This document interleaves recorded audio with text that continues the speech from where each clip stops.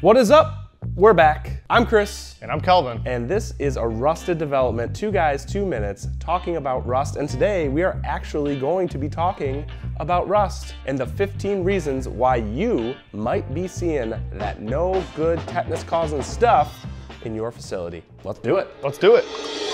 Now the story of Rust and the 2 guys who talked about it in 2 minutes.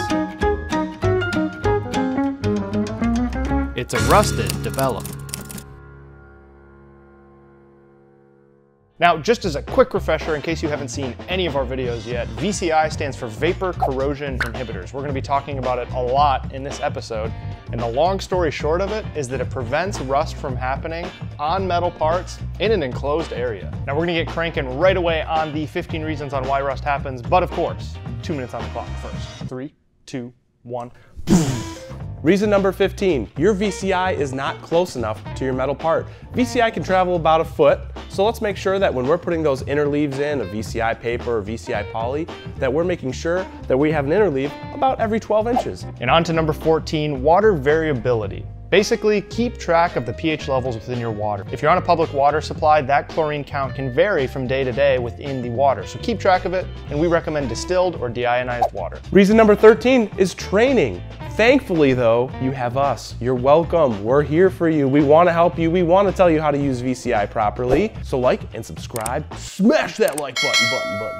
Make sure that you're using VCI properly and call us if you have any questions. We'll whip you up a VCI usage guide that's tailored to your process. Reason number 12 is the use of messy RP oils. Now, RP oils have been used for years to prevent rust, but they're not that effective. They're super messy and incredibly laborious to remove off of the metal part. So we recommend a water-based rust preventative spray such as Armor Dry Coat. I love dry coat. Reason number 11, acidic packaging material. That's right, that wood pallet that you're using, that corrugated sheet that you're using could be absorbing moisture and pumping acid back into the pack.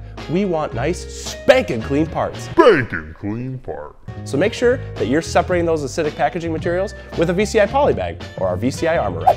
And reason number 10 is that you are using the improper amount of VCI. On a smaller application, a VCI poly bag might do the trick, but in a huge application where you're shipping overseas, you might need a VCI poly bag and VCI paper. Reason number 9, you might be using a poor quality VCI. But remember, not all VCIs are created the same, which is why you need to be using Armor Protective Packaging's VCI. Our VCI kicks butt. If you're using it, high five. If you're not, you need to hop on this train, because we're not stopping. Woot woot.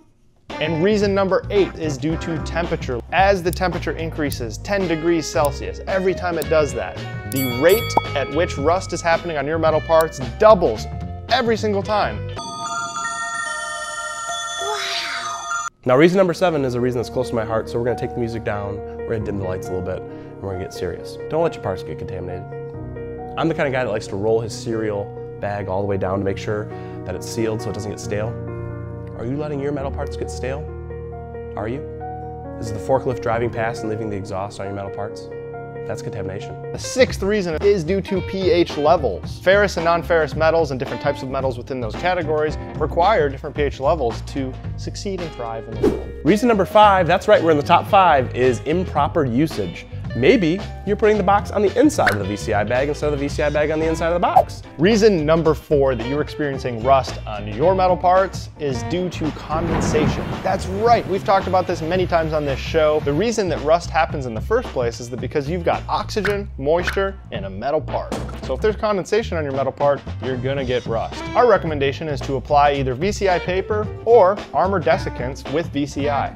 Reason number 3 is improper handling. That's right, if you aren't wearing gloves while you are touching the metal parts, then those nasty little oils from your skin could be getting on the metal part and causing rust. And remember, a pair of dirty gloves is actually worse than a pair of clean hands. So make sure that you're changing those gloves out every day. And the number 2 reason why you are experiencing rust on your metal parts is because you're not rinsing and drying those metal parts. Have you ever went to shake someone's hand and they're either a profusive sweater, which is gross, or they just washed their hands and they didn't really dry them all the way, so their hands are really moist and clammy? It's gross. And the same thing is true on metal parts. And we've made it. The number 1 reason why you are experiencing rust and corrosion in your facility is unclean working conditions. That's right. If your parts are dirty, the facility is dirty, your gloves are dirty, you're gonna see rust. It's that simple. Just metal shavings lying around can cause corrosion on your metal parts. This was Rusted Development. 2 guys, 2 minutes talk about rust, and today, man, we talked about rust. And as you can see, the reasons that rust happens is a pretty exhaustive and overwhelming list, but if you have any questions at all about why rust happens, how to remove it, or how to prevent it on your metal parts, definitely shoot us an email or give us a call at info@armorvci.com, and our rust wizards will be able to cast the spell and provide all the resources that you could possibly dream of. So this was Rusted Development. We'll see you in 2 weeks.